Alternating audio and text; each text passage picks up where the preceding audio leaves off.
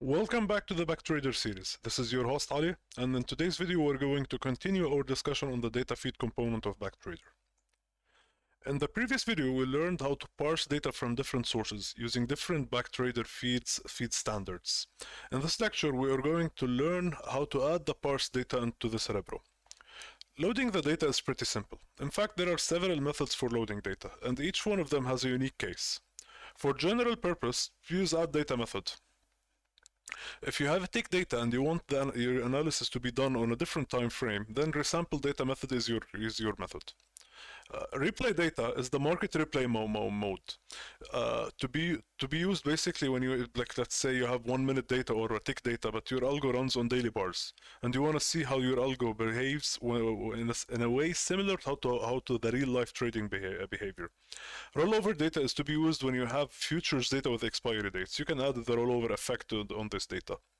Add filter is simply change the bar type. It's highly customizable in a way where you can test your strategy on Renko bars, for example. Basically, add data and resample data are the most commonly used methods, so we'll focus on those two in the introduction. And hopefully, as we get comfortable with Backtrader, we will introduce the other methods later on. Regarding multiple data, loading multiple data is also possible. The Cerebro instance or the brain can handle multiple inputs. Even like, for example, euro-dollar minute bars with multiple time frames. Like, say you want to test your strategy on, or you have a strategy that takes the minutes, the 1 day, the daily moving average, along with the cross of the 1 minute moving average, for example. You can do that using the Cerebro. Simply add the data twice. For example, Cerebro add data 1, which is the daily candle, then Cerebro add data 2, which is the minute candles, for example. And it's time to code. First of all, we need to import Backtrader. Import Backtrader as BT. Import Yahoo Finance, Y Finance as YF, because we're going to need some data. First of all, let us load the Tesla daily and hourly bars from Y Finance, Yahoo Finance. What we're gonna do is that TSLA underscore daily equal YF.download, ticker name, which is TSLA, start. We're gonna start out, let's say, by 2021 -1-01. Okay, TSLA underscore hourly, sorry about that, equal YF.download, also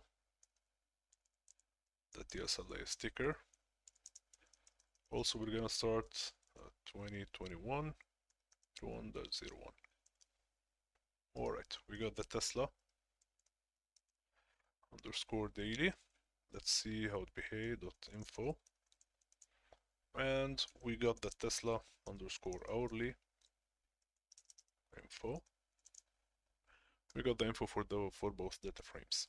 As you can see, the data column or the date time is the index in both pandas data frames. Now it's time to parse them. Basically, let us parse them as we learned in the previous lecture. Parse the data into Backtrader format. To parse them, we're going to need the feeds standards or the feeds component from Backtrader. Let's call it the Tesla daily underscore parsed equal bt.feeds, which is, and this, what we're going to do is what we are using right now is the pandas data, so the standard for this is typically the pandas data. Data name, as we learned previously, data name equal TSLA underscore daily. Alright. The open is at column 0. Oh, basically we forgot the date time. Date time is at column. It's the index, so we can specify it as none, or basically as the index. Open is 0. High is 1. Open high low is equal at column 2. Close, we're going to use the adjusted close, which is at column 4. Volume is at column 5. Sorry. Open interest does not exist. We're gonna name it as none. Or we can use both, either none or -1. -1 means that the Backtrader, the pandas data, will look for the open interest in the table. None, it means that it does not exist. We parsed the daily candles. Now it's time to parse the hourly ones. Hourly parsed Tesla underscore hourly underscore parsed equal BT dot feeds. Sorry, that's pandas data.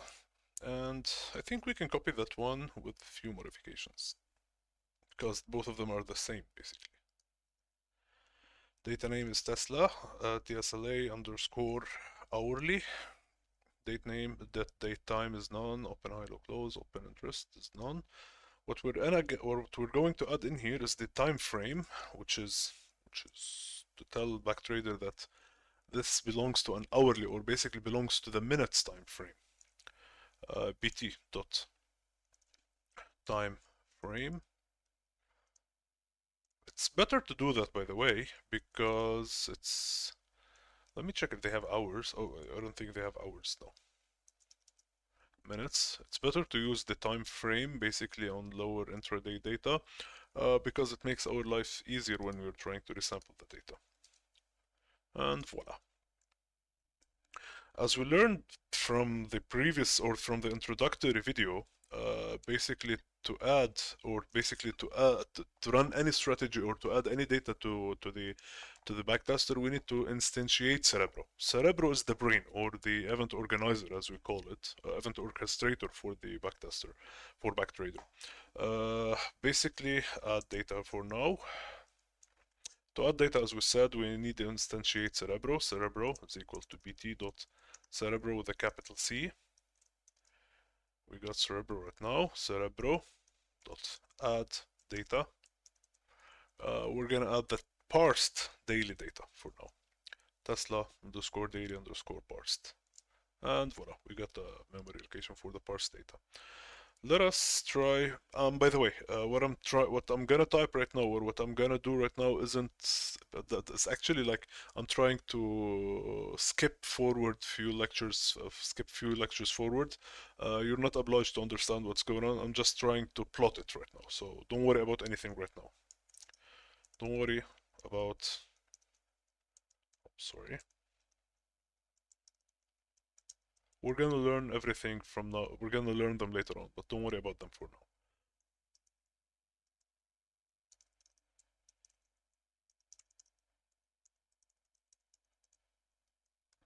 Let's run the strategy, an empty strategy basically, and plot it. As you can see, this is the daily, 1 day for Cerebro, or for Tesla stock.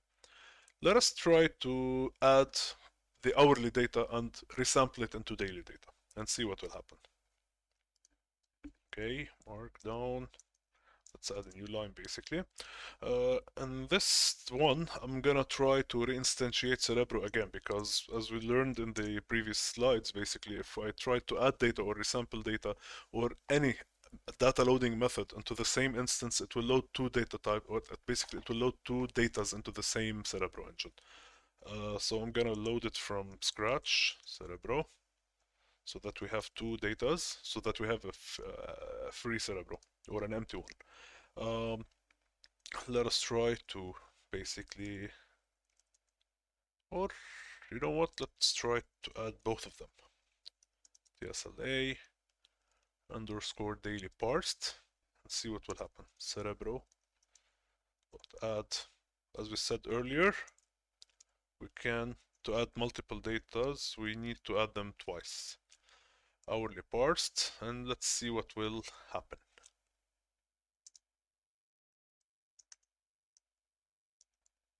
Let me copy this one instead of writing it from scratch.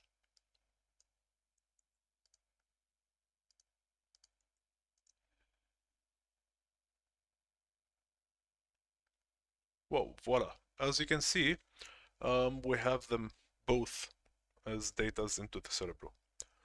We're gonna learn later on in the strategy development how we can utilize multiple datas or utilize several time frames in our favor or in our strategies. Now let us try to resample some data. We're gonna use the Tesla. Let's load it again. We have the daily parse data and the hourly parse data. What we're gonna do is that we're gonna resample the hourly data into a weekly one so that we can oversample it basically. To do so, I'm gonna instantiate Cerebro all over again because I think we lost the last one. bt.cerebro dot resample. What we're gonna resample is data name is equal to TSLA, which is the hourly parsed data. We're gonna name, we need to use the time frame, we wanna use the time frame equal to bt dot time frame dot, let's use the days basically. Compression is how you compress the bars basically. Let's say you have an hour or 24 hours, 24 candles basically. Each candle is 1 hour, and you want to compress them into a daily one. So you compress 24 hours into a day. Suppose that you have like basically an hourly candles and you want to compress them into weekly. You can use days and compress the days into five business days basically.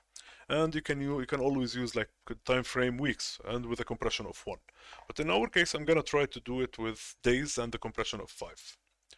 And we have the Cerebro dot run.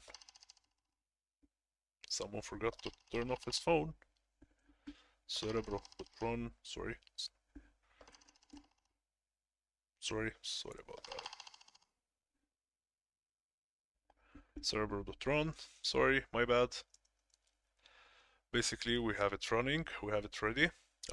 Let's also try to, let's try to plot it. In order to plot it, we're going to use the same method over here. Don't worry about that right now. You don't need to understand what I'm typing right now for the plotting mechanism. And as you can see, we have it oversampled. Let us try to add the daily and see how our Cerebro have worked, or basically try to see how multiple time frames can work. Cerebro. Actually, on purpose, tried to reinstantiate Cerebro all over again because if we added the same data, it will cause a mess.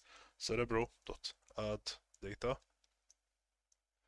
What we're gonna add is the Tesla underscore daily parsed,